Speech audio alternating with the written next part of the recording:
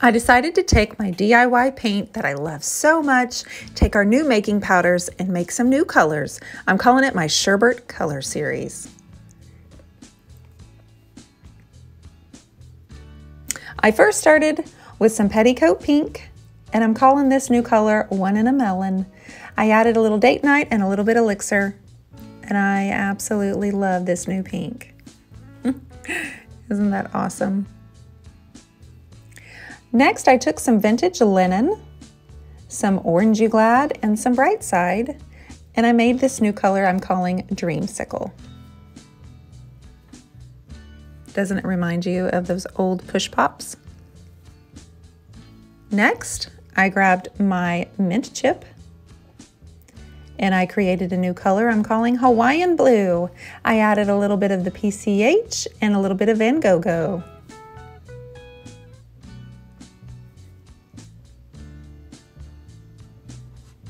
I decided I'd go ahead and swipe some of these colors on a card so I could hang this up and use it to reference later.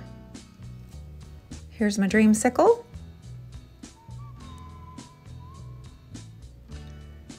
Don't they make you think of ice cream, sherbet?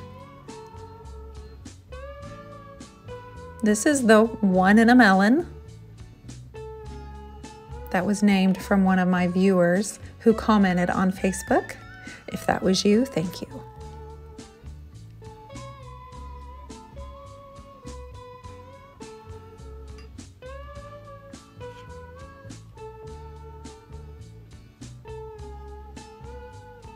This swipe here is the Hawaiian Blue.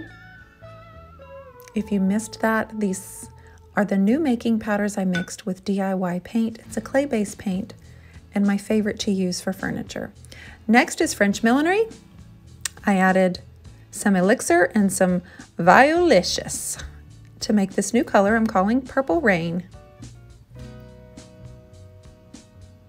Look at that Elixir.